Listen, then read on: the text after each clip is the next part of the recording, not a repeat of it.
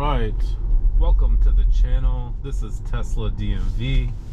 Alright, so we are out here in Washington, DC.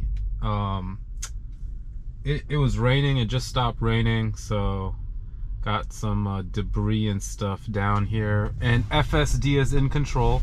So this is 10.69.3.1. We're still in the first 100 miles of this car receiving FSDBETA. So I'm actually testing it out. In 500 feet, turn left onto Beach Drive Northwest. Making sure there's no bugs. Alright, so buckle up guys. We got a pretty cool drive here ahead. We're in Washington, DC, getting ready to head on. Now turn left onto Beach Drive Northwest. Getting ready to head on to Rock Creek Parkway.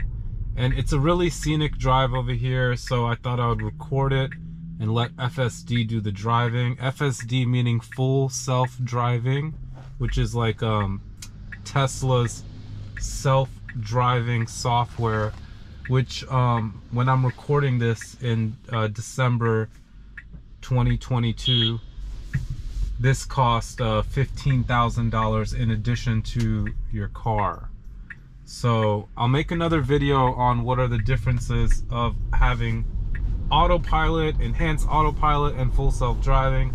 So this is FSD full self-driving. Did a great job about slowing down on that speed hump.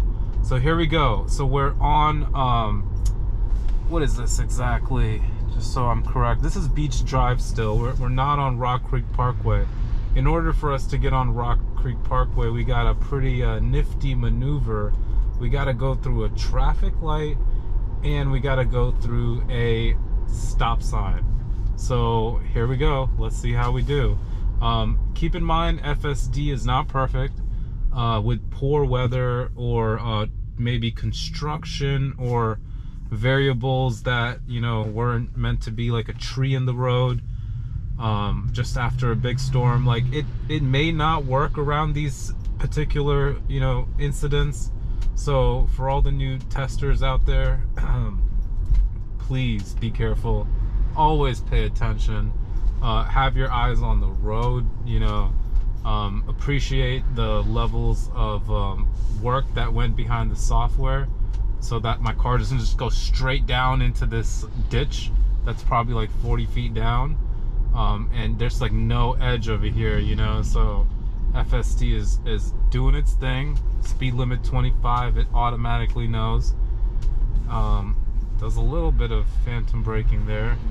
I nudged it there, so could be because it was just raining and maybe the cameras are wet still.